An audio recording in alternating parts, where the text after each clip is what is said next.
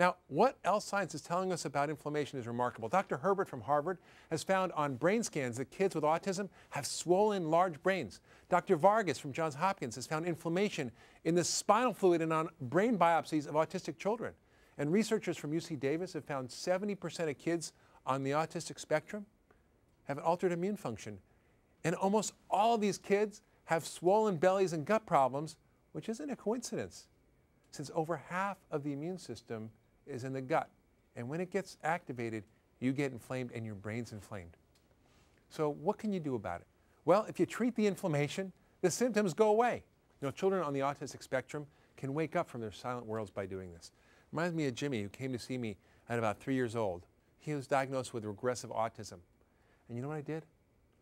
All I did was get rid of the inflammation in his gut, fixed his biochemistry, gave him the right nutrients, got rid of things that were inflaming his brain like gluten and dairy.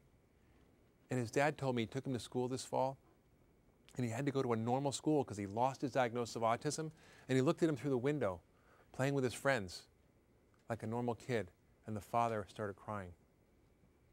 Are you just starting to see how this is all connected? It's not just one thing, right? It's everything.